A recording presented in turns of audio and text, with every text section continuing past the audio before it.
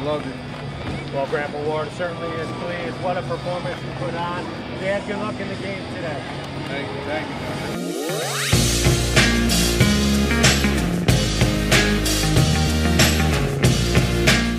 Hey guys, so I just got back from the ball field. I'm still at my parents' place. I got another baseball game tomorrow.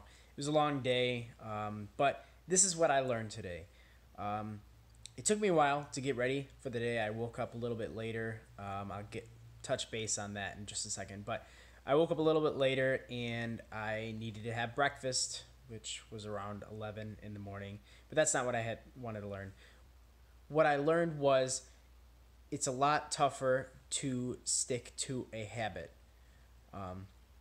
So I mentioned it in yesterday's video about my diet. I'm cutting, eating around 1,500 calories per day. That's the goal.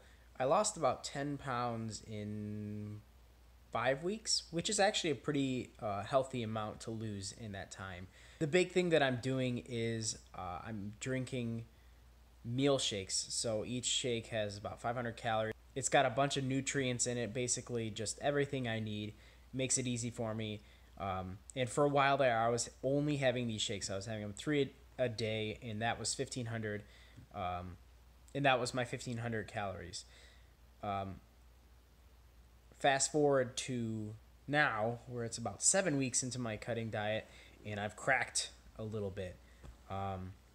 This morning I was hungry, and I don't know, I guess I just didn't feel like eating any of my shakes, so I freaking had Eggo waffles and syrup and some like cereal. I was just eating whatever.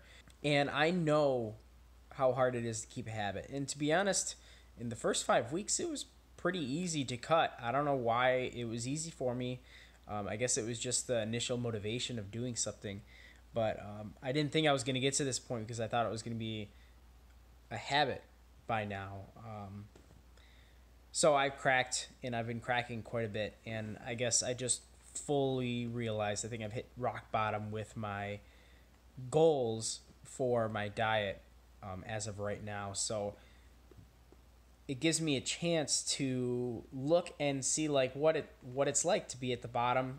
I've failed myself a couple times, more than a couple times in the last couple weeks with my diet, and it just really sucks to think about that. And I just need to get back on the horse, and I think starting tomorrow I'm going to get right back to it. I've kind of plateaued with my weight loss. So after this week, I think I'm going to really hit it hard. So what I basically learned is that it's harder to keep a habit, and I learned that firsthand.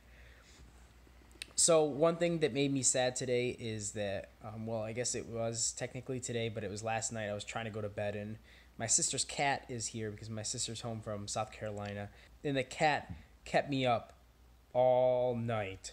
It kept jumping on the bed. It kept clawing at me. It kept wanting me to pet it, which is fine. It's a cat, whatever. It's an animal.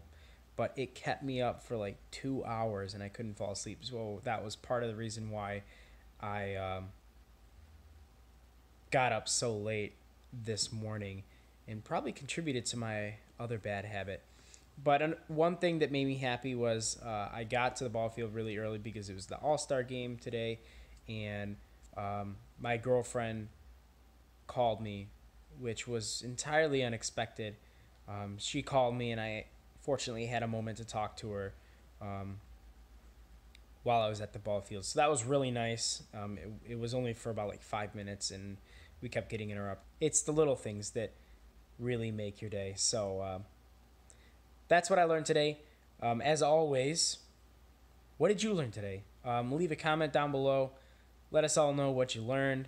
Maybe share a nice moment that you had today, or maybe a sad moment, because no matter what happens, happy or sad, we can all learn from it. So I'll see you tomorrow.